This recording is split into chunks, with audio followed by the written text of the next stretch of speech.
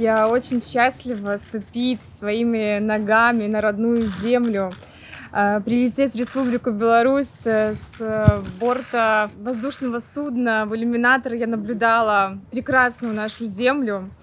Конечно, это масштабнее намного смотрится и прекраснее из космоса, но из иллюминатора самолета также очень было красиво наблюдать за нашими красивыми полями, за уже такими зелеными прекрасными широтами, лесами. В общем, я очень счастлива. Благодарю вас за поддержку, за такой прием. Мне очень приятно, очень много эмоций, счастлива.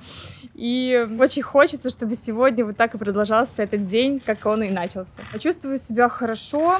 Проходим реабилитацию в Звездном городке. Также после сегодняшнего мероприятия мы отправимся обратно в Москву и продолжим нашу реабилитацию. Наблюдать мне пришлось, так сказать, в первую очередь, начиная с совместной комиссии в Центре подготовки космонавтов. Мы начинали проходить вместе этот путь. И дальше, когда развивались события, конечно, все время поддерживали и были очень рады за Марину. Все время были с ней на связи, делились фотографиями, впечатлениями. И вот мы всем нашим экипажем провожали ее в космос, уже будучи на Байконуре. Марина прекрасный человек, она абсолютно жизнерадостная. И как бы, возможно, где-то грубо бы это ни звучало, она действительно вот такой добрый человек, который ничем не испорчен. Она очень жизнерадостная, позитивная, она всегда в хорошем настроении.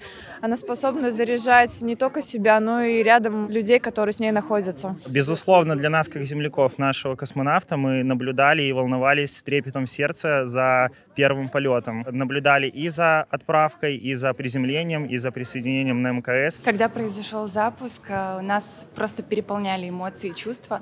В тот момент мы пытались сохранить этот момент в памяти и пытались окунуться в это во все. Наверное, на тот момент, когда произошел запуск, мы еще до конца не осознавали, что произошло, что все-таки наша Марина Василевская, первая белорусская, полетела в космос. И когда уже мы прилетели домой, переспали, так скажем, с этой мыслью, уже пришло осознание, мы с ребятами потом разговаривали по этому поводу, что это просто история, и мы были частью ее. Эмоции переполняли просто невероятно. И это честь, это почет ее встречать здесь, на белорусской земле.